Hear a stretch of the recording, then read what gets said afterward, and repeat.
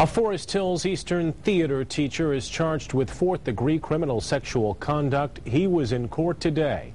24-Hour News 8's Henry Erbs at the live desk with the details. Henry? The teacher was arrested yesterday in what appears to be a Sheriff's Department sting at Seidman Park. They arrested Forest Hills Eastern Theater teacher Charles Glover. According to the charge read in court today, Glover allegedly used force or coercion to try to have sexual contact with, as it turns out, an undercover deputy.